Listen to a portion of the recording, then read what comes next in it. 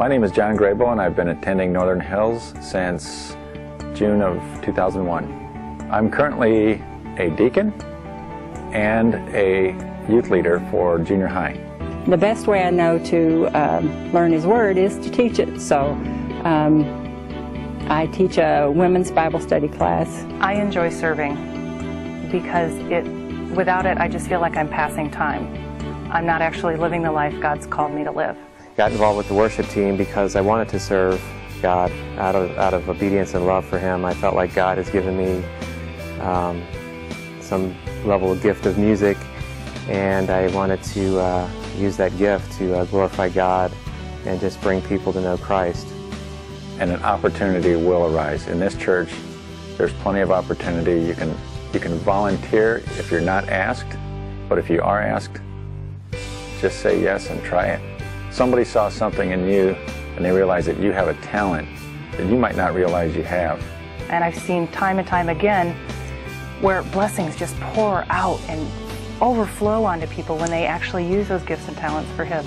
You know, sometimes you think, well, maybe you're just getting a little in over your head, you know.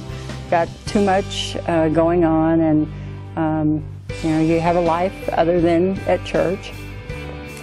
But I've always felt like when I got to that point, I could say, you know, I need to back out of this for a while, or I need to take a little time off from it, or I think somebody else might be able to do this better right now because I don't have a lot of time to devote to it. Time Management, you go, I don't have time to do this, but somehow God rearranges your schedule throughout the week and gives you more time, or you feel like I'm too tired, I can't do this, but God gives you the energy to do it. So there's a lot of things that happen on a non-human level that you can't explain. You just have to get involved and it'll happen. I would tell anybody who's considering serving, who's on the edge, trying to decide whether they're going to serve or not, go for it.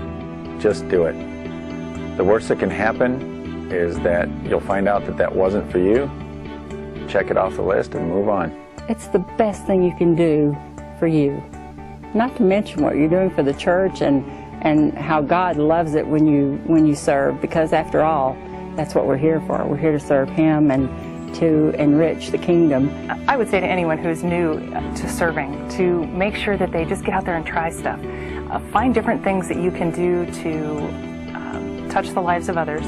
You'll find what God's called you to. There's also some great classes offered here at Northern Hills about discovering your gifts, and I think that's a very beneficial thing for people. But if they're not sure, I would say just get out there and try it. God will never let you fail. You may not be as successful as you think, but God will never let you fail when you're serving.